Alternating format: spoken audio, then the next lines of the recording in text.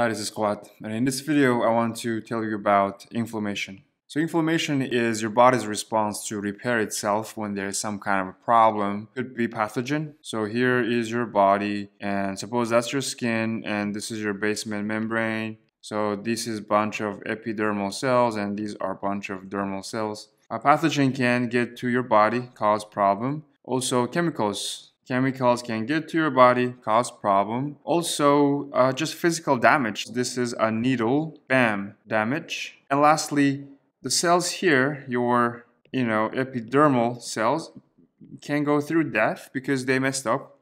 And sometimes death is not clean. Apoptosis is clean death, but if the cell goes through dirty death, necrosis, then again, problem. And when problems happen, your body wants to react to it and try to fix it, and they go through inflammation. There are a few important major steps in this inflammation process. Number one, cells in the region will send the signals. These are the SOS signals, cytokines and others. And number two, there are blood vessels running, and as this SOS signal is being secreted, the flow rate of the blood, so going fast, but when there is a problem, the flow slows down.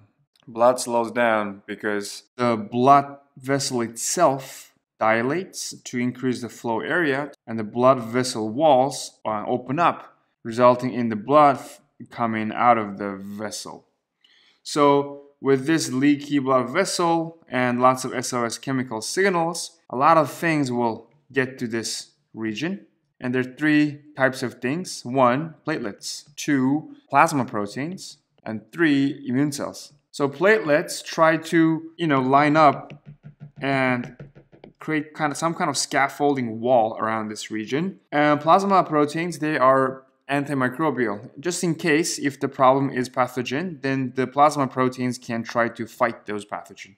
Immune cells come in. Initially, the innate immune cells come, and then later adaptive. And these cells will stay within this platelet-made scaffold and try to move towards the center. And as they move, they start to clean up the mess, clean up the cell debris, clean up the pathogen, whatever.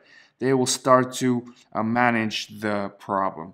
And there are two important innate cell types that do a lot of work here. One is neutrophil, and the second one is macrophage. Specifically M1. Neutrophils increase in their concentration when there's a problem, and the macrophage, some of them are tissue resident. They eat stuff and they display these things to other cells and eventually displaying them to adaptive immune system, facilitating adaptive cells to get here later.